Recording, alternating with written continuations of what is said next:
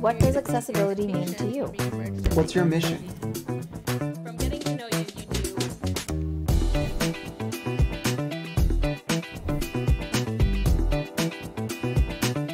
Hello, and welcome to another episode of accessiBe's Spotlight Sessions. This is where we highlight disability leaders and advocates in the community and the amazing work that they do.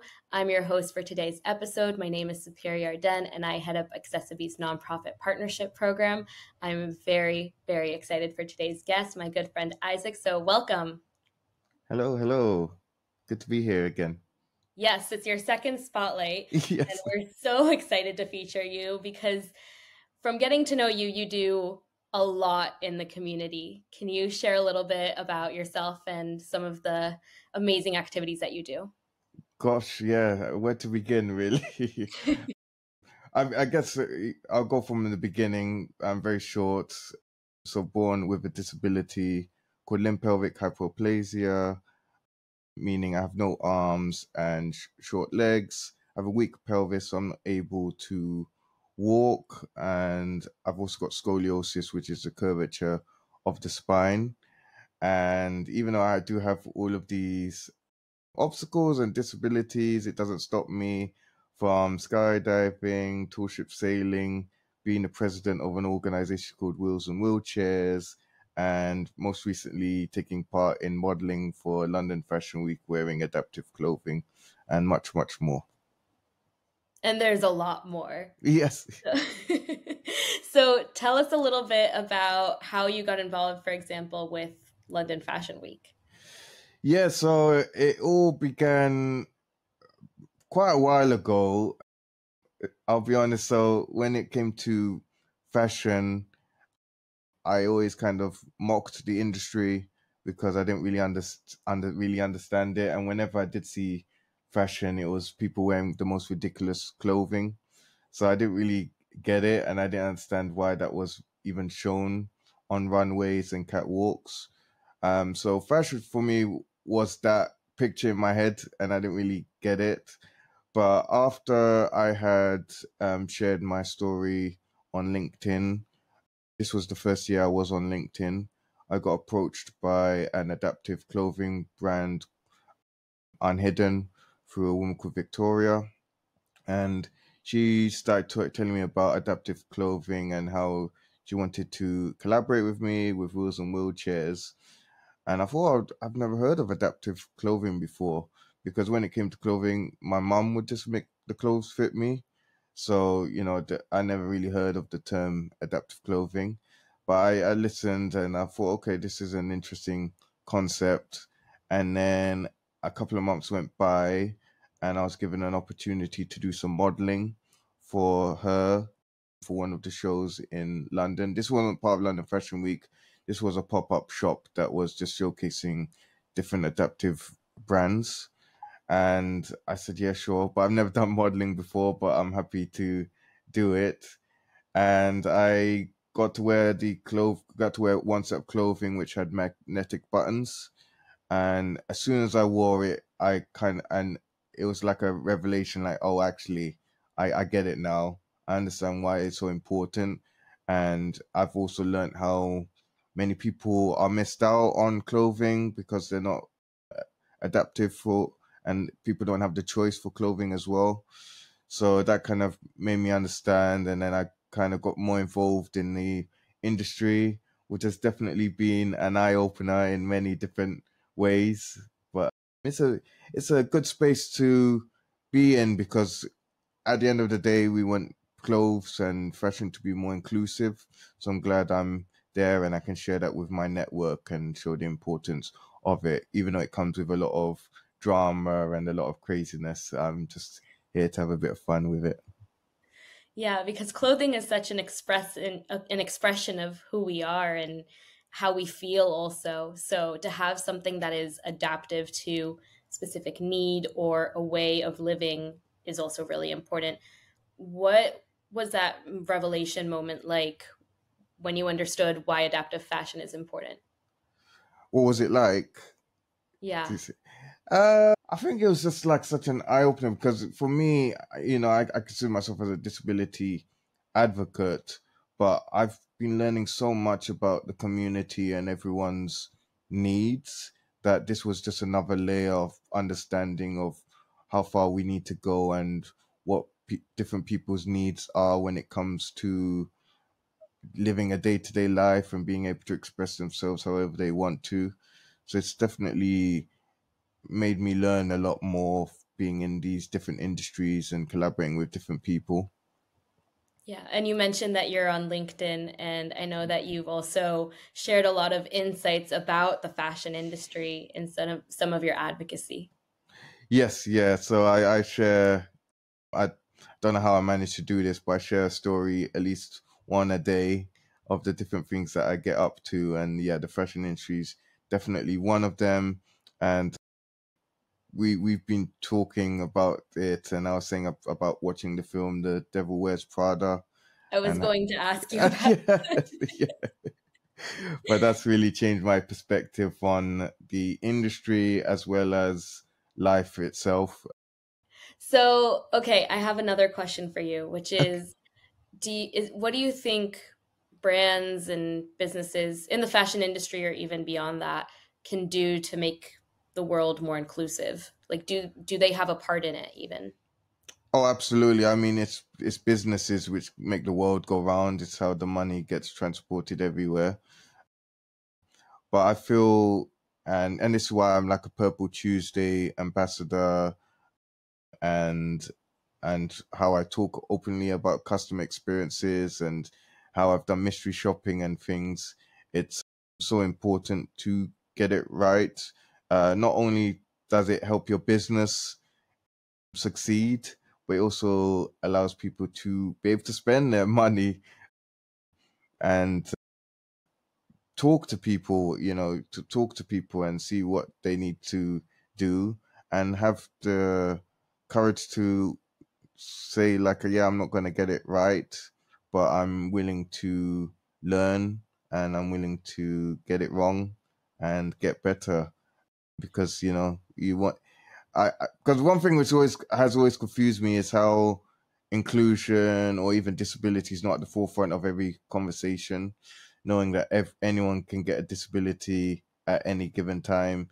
And why wouldn't you want to make a representation of your business and inclusion? Because you're only helping yourself get more money.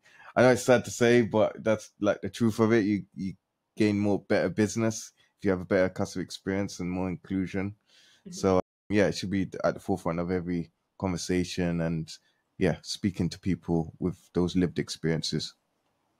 I love that. And I love that what you said before about the willingness to get it wrong, because I Mm, think the fear of trying prevents a lot of businesses and people from actually putting them in that place of wanting to make a difference or being able to.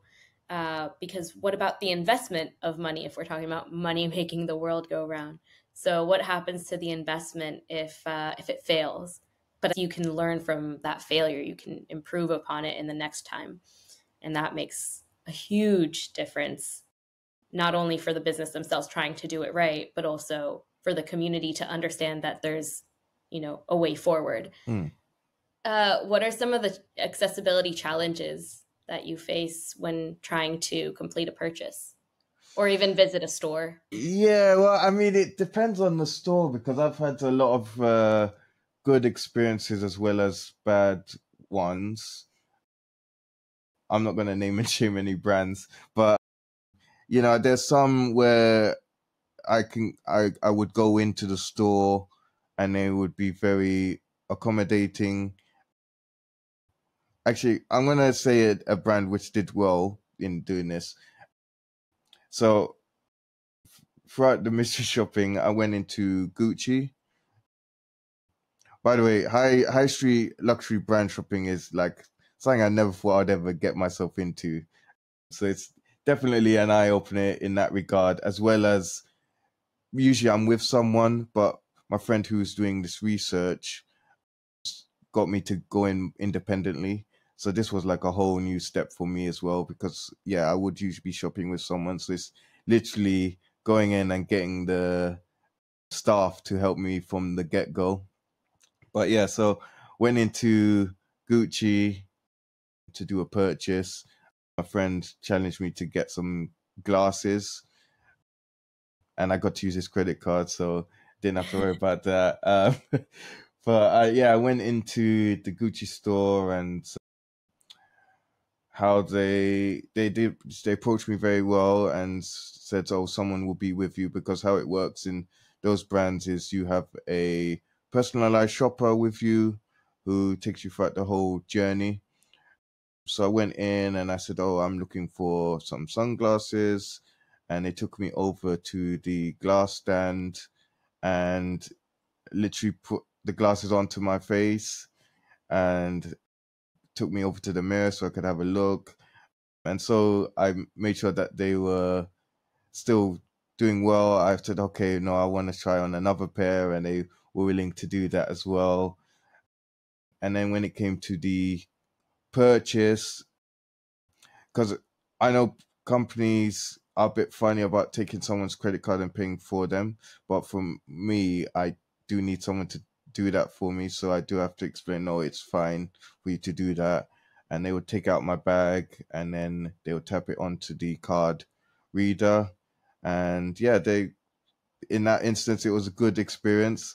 Whereas another one I went to, and there was steps up to the store, and I went to the front, and there was security guards and members of staff there, and they just looked at me as if they'd never seen a wheelchair before.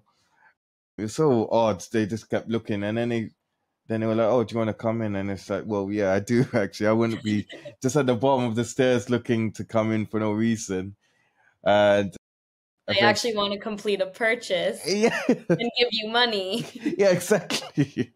Yeah, well, I mean, it's like, don't they want my money? But so they eventually said, okay, got some security to come with me. We had a nice chat, but I had to go around the back and through some offices which weren't part of the brand, got up to the top to find that. So the top got us to like the VIP bit where you can have like this personalized experience, but the lift to get down to the shop floor was out of service, and I found out it'd been out of service for 6 months. And I was thinking, how can that be for such a long time? And like I said, I've never really done luxury shopping before, so I didn't know what they had to offer, and it would be good to know to go around the shop and see what's there to be purchased. But I wasn't able to have that, so I had to just say, "Oh, I want wallets," and then this person bought the wallets. But yeah, we gave them that feedback, and we're now going to be having a meeting with them to hopefully make that better. As well as when I did get the chance to email them that uh, quickly how fast they got the lift fixed. So that was interesting. So we'll see how it. Because at the end of the day, I want to improve it. I'm not here to bash them unless they're not willing to listen. Because I think everyone needs that fair chance of growing and learning, and being able to make it better for everybody. The willingness to be wrong in order to learn from your mistake and be right. Yeah. I'm so glad that you have a meeting with them and that they're going to take your feedback seriously and that they fixed their elevator, because it can't possibly be that you're the only person in a wheelchair that has come to their store or that has wanted to come to their store. Yes. And if we also think about it, like, a wheelchair isn't the only scenario in which someone might have an issue with stairs or not being able to use an elevator. Yeah, I mean, for 6 months, I think that's unacceptable in this day and age. And the person who was dealing with us, so she's Muslim and does Ramadan, and she's has to go up and down about 3 flights of stairs. So, and not eating and drinking, and usually sometimes it's hot. That's a lot for someone to go up and down the stairs.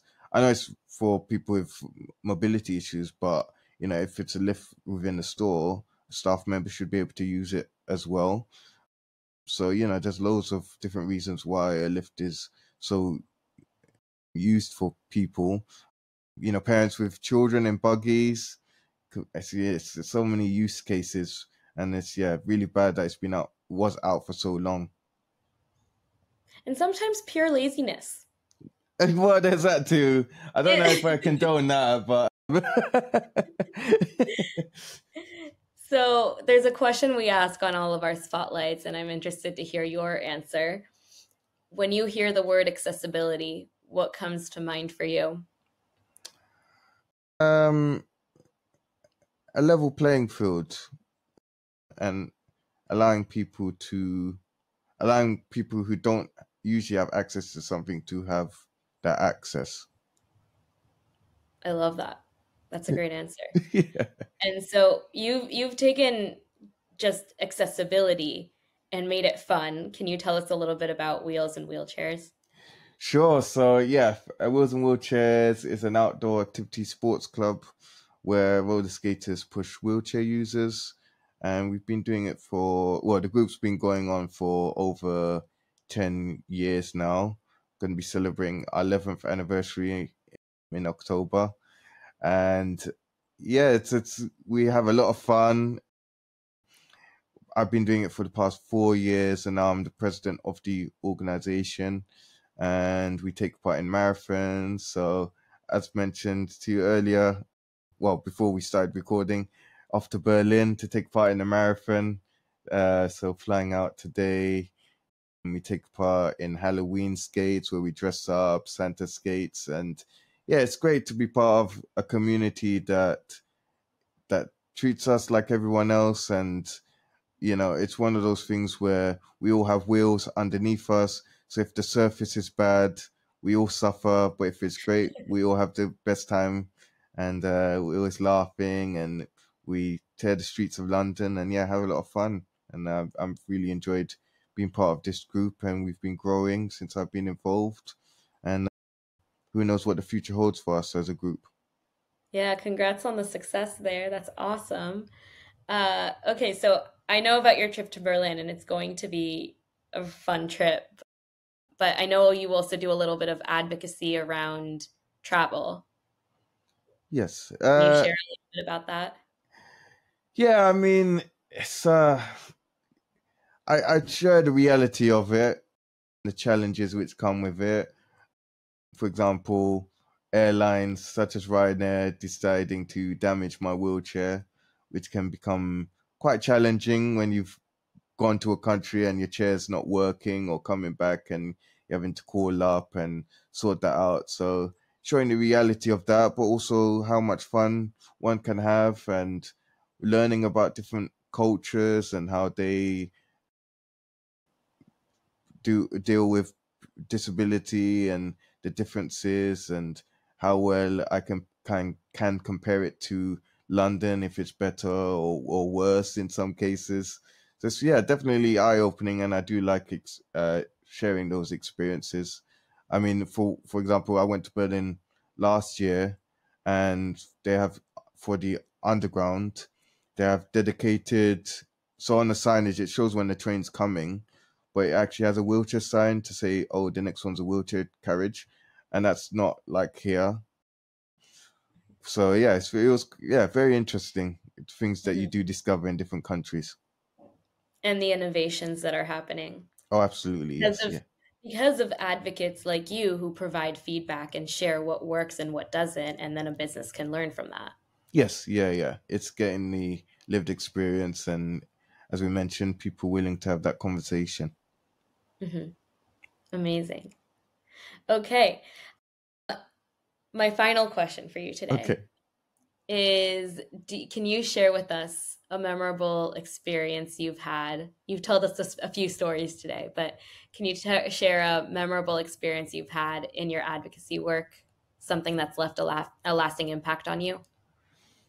Oh gosh, that's a big question as well. I think there's a lot that's really changed my perspective on things, but I think the most memorable one is, and it's still part of the journey, but joining LinkedIn and having disability community allow me to be part of it and be able to have that space to talk and have people willing to listen to what I have to say, as well as learning from other amazing advocates and how I can always increase my accessibility.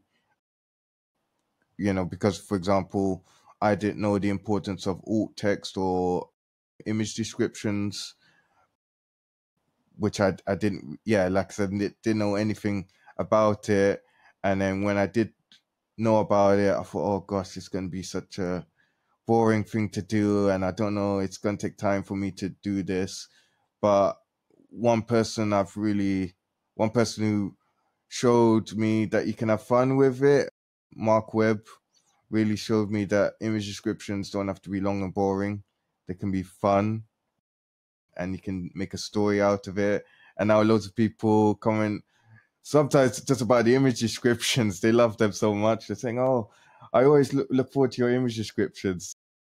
I actually scrolled down specifically to the image description first. Yeah. But I mean, and that's allowed me to have fun while doing it, but also making sure that it's accessible to those with visual impairments or those who may not be able to process images. And yes, it's learning things like that's really stayed with me, and how that's been able to be integrated into my day-to-day is really good, and I'm happy about that. Right. And if we don't know, then we won't make any adjustments. But once we do know, we can improve on those, just as we were saying before. So that's the power of community. Absolutely, yes. And I mean, Crowd Community's got us in touch with each other and made a friendship from it, which is really cool. Yeah. Well, it's always been fun laughing with you. Yes, yeah. Amazing. Well, thank you, Isaac, for joining today. We really appreciate your time and all of the work that you're doing. And I know the community appreciates it as well. Thank you ever so much. And who knows, I may be back again for part 3. Let's do it. We'll find the book. Yeah. Okay. And to all of our viewers, thank you so much for tuning in. You're welcome to continue the conversation with accessiBe by following us on Instagram at accessiBe_community. And we'll also include Isaac's LinkedIn page in the description.